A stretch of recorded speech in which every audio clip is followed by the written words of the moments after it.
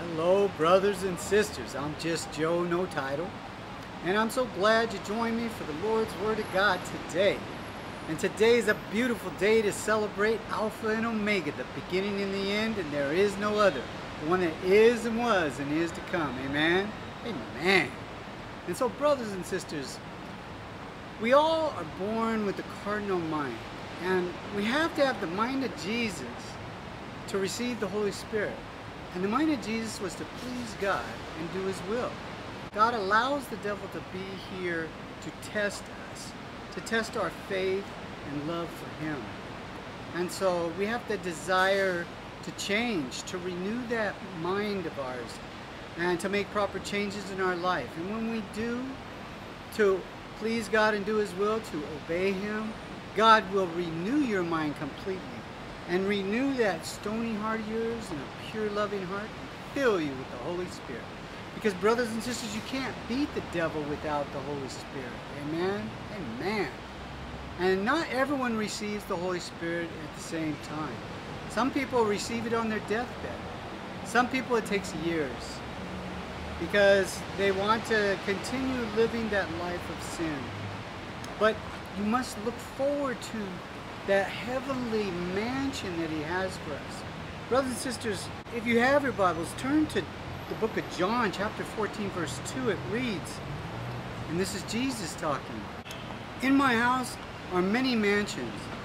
If it were not so, I would have told you. I go to prepare a place for you." Brothers and sisters, this is a real mansion waiting for you. A heavenly mansion, and it's better than any mansion you can imagine on earth. But not just that, brothers and sisters. Being in the presence of the Lord is so magnificent.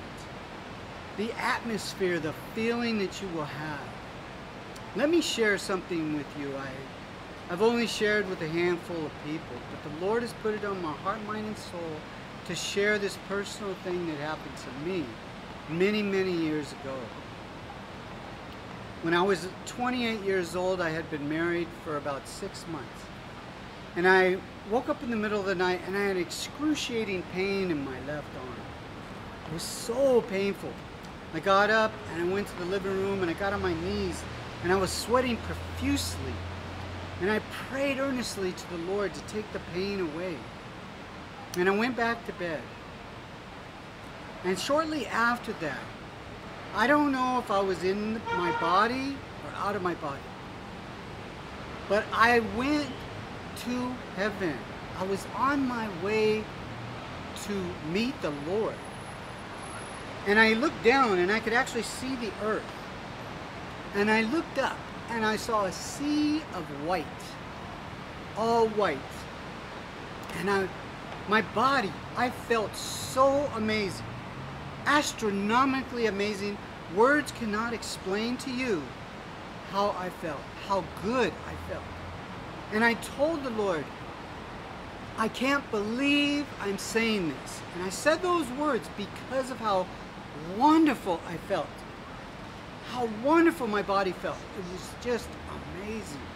And so I said, I can't believe I'm saying this, Lord. But Lord, I want to go back and spend time with my wife and lead my friend to Christ. And instantaneously, I was back in my body. And so, brothers and sisters, I'm trying to explain to you the best I can, because as I said, words really can't explain it.